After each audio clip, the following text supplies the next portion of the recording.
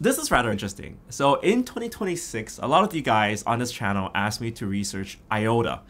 And the reason why was because it was a fundamentally different way of looking at blockchain. In fact, it's not really a blockchain at all.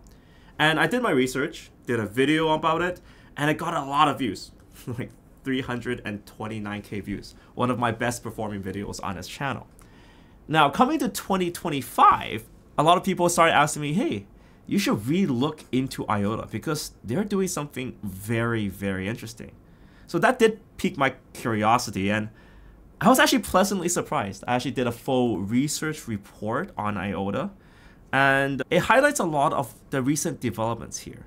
And these developments actually quite surprised me because deep down I was thinking, you know, like 2025, we have new competitors like Solana, right? Super fast, high throughput blockchain. We have this whole meme ecosystem going. Can Iota change or improve this ecosystem? Can it really make a significant dent on everything that's happening? There's one specific feature that I'm also really excited for, so stay until the end of the video and tell you how this can fundamentally change everything. Because this has the full dream that I'm looking for. This is the dream where anyone can use crypto and blockchain without even having buying coins to start with. This is the big onboarding problem. If you want to play Solana meme coins, you gotta buy Solana. But if you want to play Iota blockchain meme coins, maybe you don't have to. So let's explore what's happening with Iota in this video. I think it's really cool to revisit it. I'm really happy to do this because, yeah, it's a situation where I think all the tech is here, but at the same time, it's actually not too well discovered. And I'm really excited to show you guys what's going on because I feel like this might be one of the situations where it's like Solana before the initial explosion. You know, back when Solana was less than $1, the tech was really powerful, but people just didn't know about it. And yeah, I see this very same thing happening with Iota. So I'm really excited to show you this video. And guys, of course, everything here is my personal opinion, not financial advice. Do your own research, and of course, check out the reports as well. I'll link them in the comment section down below.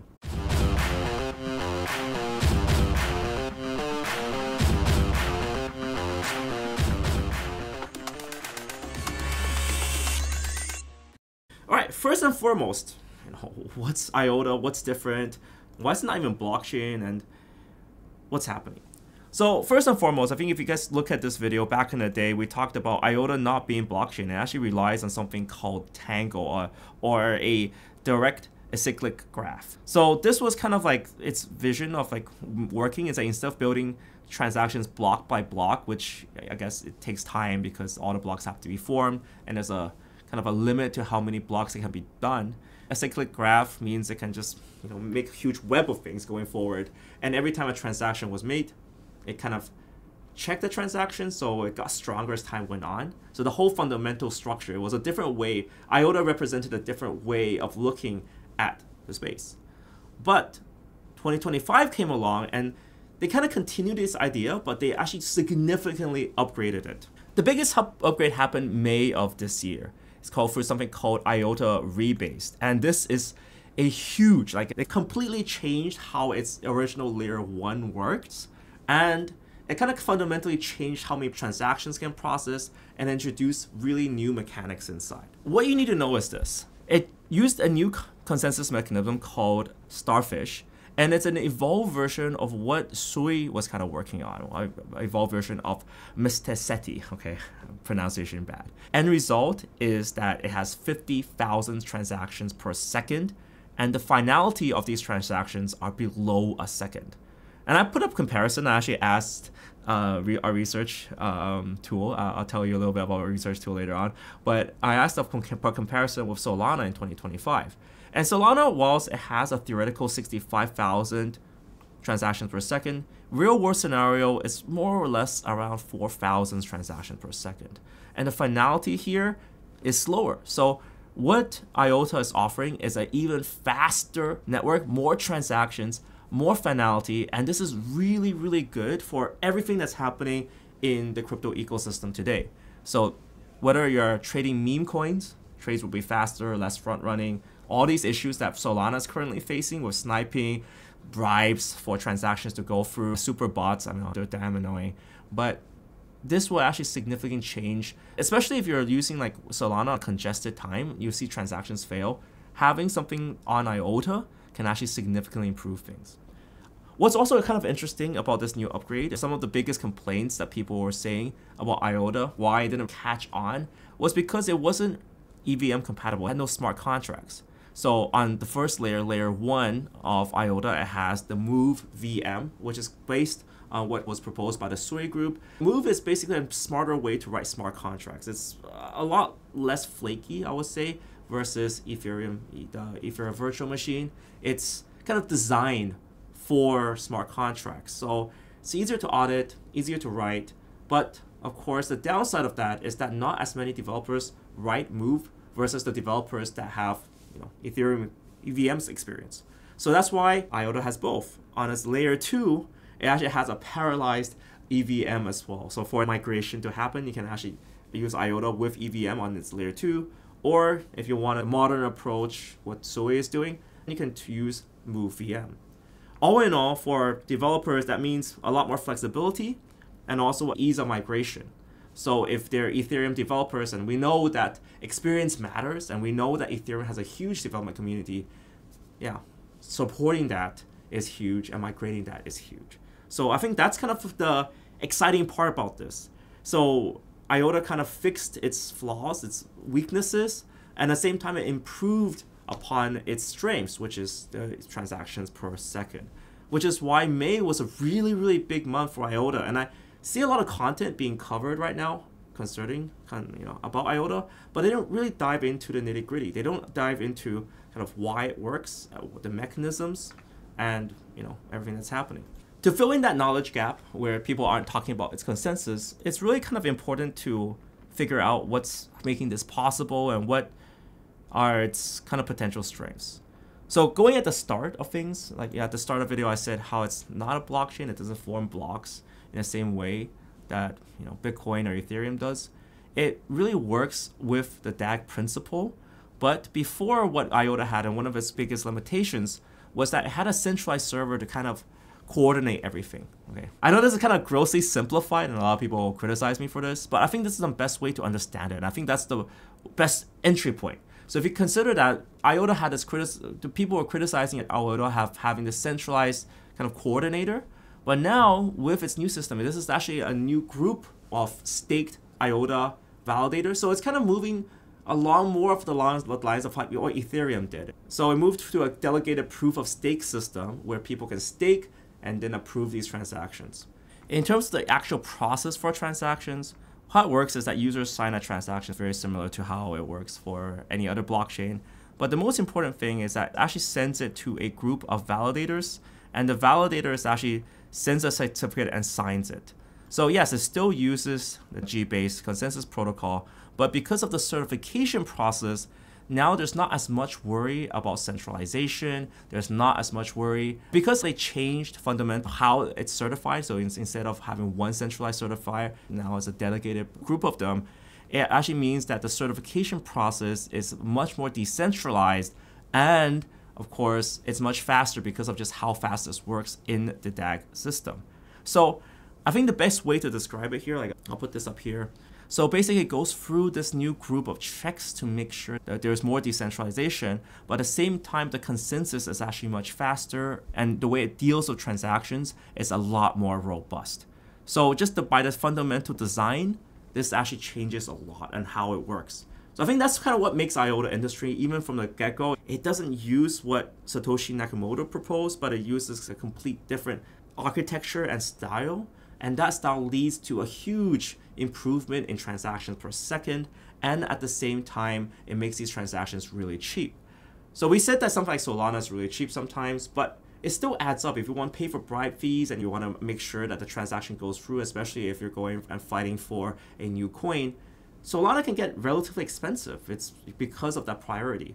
But with Iota, transactions are sub-cent, they're actually below a cent and much faster. And because there's a layer 2 on that, if you're using that for Ethereum, that's even cheaper. And then this leads to my favorite feature, the Iota gas station. This is actually really interesting.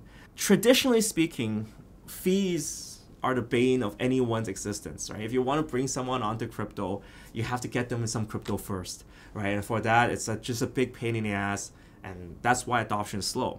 And we've always dreamed, like for people who've been like looking at how to bring people on, can people just trade or do something without spending transaction fees? Well, that's actually possible with Iota Gas Station.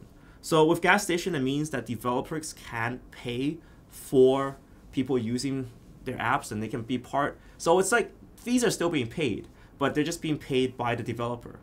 And we've heard of that before. You know, there have been some attempts to do this, but the problem was that because transactions on various blockchains get expensive over time, fee subsidy gets really expensive, and developers don't want to pay for that. But because of the architecture and design of Iota, and because Iota is designed to kind of, the more transactions it has, the stronger it gets, it actually doesn't have that scaling problem as much as other blockchains, and it can scale far faster. So that's what makes Iota Gas Station really interesting. The concept is not novel, but it's something that we've really wanted for a long time. And we wanted it to work kind of perfectly, to say the very least. So right now, Gas Station is still in alpha phase, but what it's doing is very promising. It's allowing developers to directly subsidize these fees and eventually make that reality come true, where users can just trade and they don't have to worry about anything. This opens the door up for a lot more different applications. Right now, you know, if you want to make video games, you have to have a wallet. You have to fund the wallet. That's a pain, right? But hey, with Gas Station Forward, that means developers who can give up items, send items, everything can be covered by the dev, and then users can just collect a wallet full of NFTs or items for the games, even start using the DeFi. But then once they really start, you know, making money and learning about this and saying, hey, look, I want the full power, full trades, fund it themselves, and then of course that gets movement forward. So developers can basically, TLDR, developers can choose which transactions to subsidize and give the user basically a seamless experience. Lastly, something I want to cover about Iota, and one of the disadvantages and potentially one of its challenges, I would say, is its two-layer approach. So right now there's layer 1 for Move VM and an EVM on layer 2. Now this is going to be one of the strengths and weaknesses. Strengths of having Move VM on layer 1 means that because Move is a newer language and designed specifically for smart contracts, it's going to make auditing, programming, and having safe smart contracts a lot easier. Just by fundamental design, the way people think, it will be much better for smart contracts. That being said, of course, Move developers, it's still not widely adopted. And right now, the kind of two main languages that are being adopted right now are Solidity on EVM for Ethereum-based coins, and then Rust for Solana. What's kind of interesting is now Iota has both, so basically EVM compatibility on layer 2 and layer 1. But I feel like this is where the challenges are. To make everything seamless and make all the dApps seamless and make all the wallets seamless, it's going to take time. And I tried using the Iota ecosystem. Right now, the wallet experience works, but it's not like the full, you know, Solana experience you get in 2025. It almost feels like early Solana. Like early Solana was like really a little bit clunky to use, sending, receiving. The interface was not as beautiful. It's like a beautification of interfaces. And I feel like that's kind of the state Iota's in right now. It's like, it's still a little bit like kind of like, oh, yeah, it works, but it's not like fully beautiful for the masses. And I feel like this is where Iota can really grow. It's like right now, as people start onboarding, as like, you know, now that everything's released and everything, now that people can onboard, more and more developers can come into that ecosystem and grow. So they basically have a bunch of hackathons and competitions coming up to kind of improve that. So I think this is the biggest challenge for Iota in 2025, is for it to gain that developer ecosystem, and then for that developer ecosystem to explode, and then we're going to get like all those beautiful apps and everything that's going to be super mainstream. So coming full circle, I think this was a really cool video to make because we get to revisit one of our oldest and most favorite coins, Iota. Wow, this is very cool because like this is one of the very first videos I've ever done, Iota in a nutshell. And I feel like this is kind of fun because I got to revisit one of the oldest videos I've done.